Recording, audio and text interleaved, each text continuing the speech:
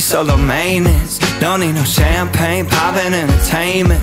Take her to Wendy's, can't keep her off me. She wanna dip me like them fries in a Frosty. But every now and then when I get Hey, what's going on YouTube? Right now we're gonna go pick up my brother's cow. Her name is Buttercup. She just got bred from the other farm, dried off, so we're gonna throw her in here with the other animals in the pasture. So we got the trailer hooked up and we're gonna be getting on the road right now. We'll also be picking up hay a little bit later. I guess I can get a recording of that too. Yeah. Baby, you a song, you make me wanna roll my windows down and cruise.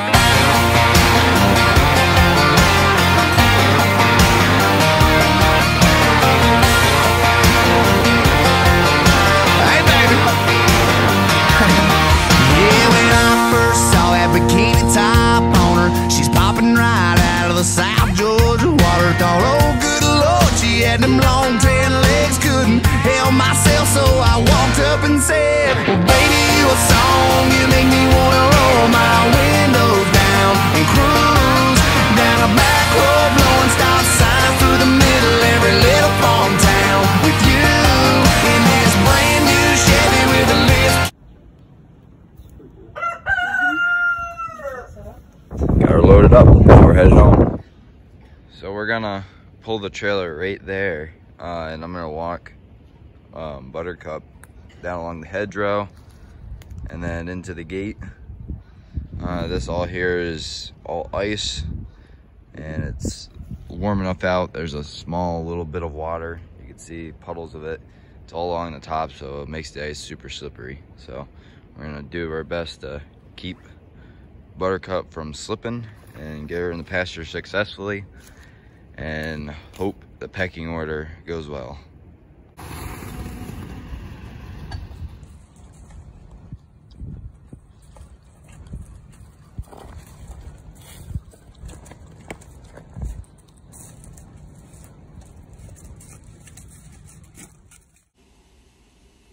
So what we refer to as the pecking order is where they try to find the dominant one in the whole group of cows. The black and white Holstein was the primary dominant one until now. Buttercup will be the new dominant one. My little dinglebat Jersey tries to test her dominancy. It's all fair game to anyone and everyone. Violet already knows her place. Everyone else knows their place. It's just my Jersey has to be the odd one out. They will get along over time, and this shouldn't last too much long, maybe a day or so. But this is just their way of living.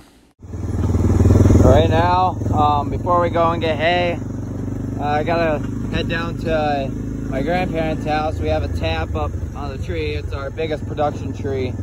Already got a full pail, almost half of another pail of sap. I gotta adjust that tap. My brother tapped them both, and I think he put the taps a little too close together to begin with, but he tapped the one tap at a high angle, the tap that's doing the best. So now the bottom of the tap is up against the tree, so it's not sitting in the hole right. So I think I'm gonna dig it out a little bit and get that tap to sit well right into that hole, and then it should run all into the pail a bit better, because I can see some sap running out around that tap, so we're losing sap. But all these other taps will be needed to be collected. I will get a video up here soon of collecting. I already made a video on tapping. I'll make a video on collecting, and then there will be another video on boiling. I'll get that up to you soon, hopefully. So we'll get to that. Okay, so here's the tap. It's really windy out right now. I can't set up my tripod because it'll blow my phone over. So I'll just give update videos of it. Thinking about like grinding right below here. You can see it's right on the other side. It's not sitting up in the hole like it should be. We got like 5 gallons, probably about 6 gallons of sap from these two. That one made the most. This one made about less than a half. Yeah, this tree is a magnificent tree. Taps are a little too close together. As you see, I mean, it's not really even a hammer length away. Should be one like right here. If I could do it again, I'd put one tap like right there above that root, and one up on one of these upper sides if I could. But got 2 taps in her now. I think 3 is the most we can put in there, but I think we'll keep it at 2 right now. Later in the season, we'll probably take it and put it on the other side of the tree, the north side of the tree, because then that side will warm up. I'm gonna go pull some taps up there and tap that tree over there. That's a maple too. But yeah, I don't know. I'll do that probably sometime today. I'll do a collecting video later on. So I got scraped out from under it. Now she's running a little bit better. I pulled the tap out just a little bit and it looked like it was running a little bit better, probably because it was scrunched up against the end of there. I think that one's gonna run better now. I pulled this tap. You can see it's still running a little bit. It's gonna run a little. But I re-tapped it over this side. I think this side's gonna run real good over here.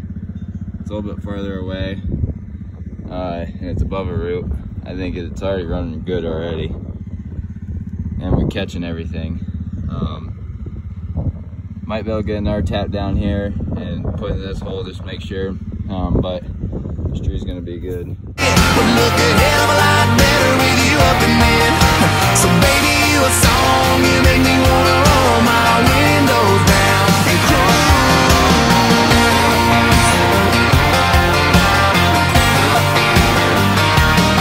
Yeah, she was sipping on Southern and singing Marshall Tucker. We were falling in love in the sweetheart of summer. She hopped right up into the cab of my truck and said, fire it up, let's go get this thing stuck. Baby, you a song, you make me wanna roll my windows down and cruise down a back road, blowing stop signs through the middle of every little farm town. With you in this brand new Chevy with a lift kit, would look a hell of a lot better with you up in it. So baby, you a song, you make me wanna roll my windows down and cruise.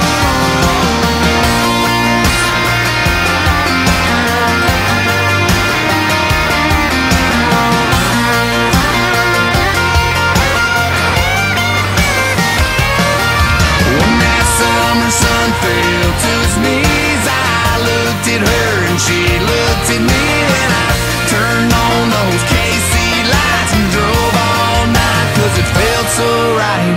Her and I, man, we feel so right. I put it in park and grabbed my guitar and strummed a couple chords and sang from the heart. Girl, you sure got the beat in my chest bumping. Hell, I can't get you out of my head.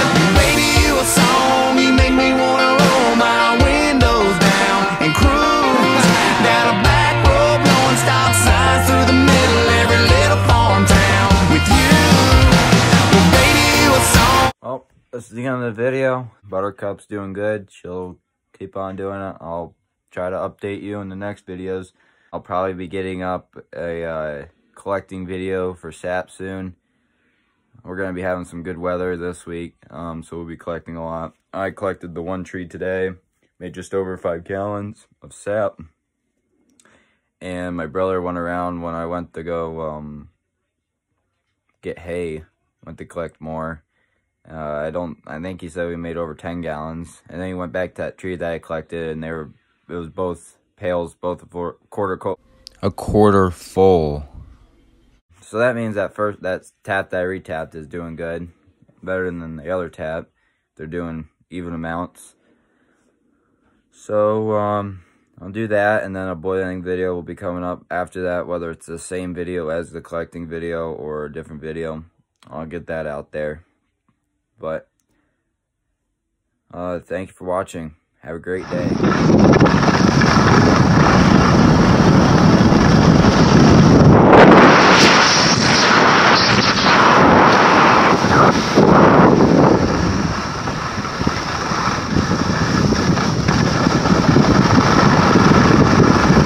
It was at this moment I knew it was all about to go wrong.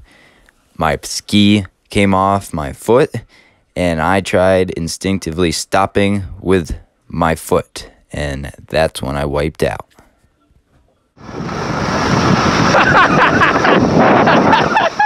That was awesome. Take me to the country, show me where you're from. I said, shawty, you gon' love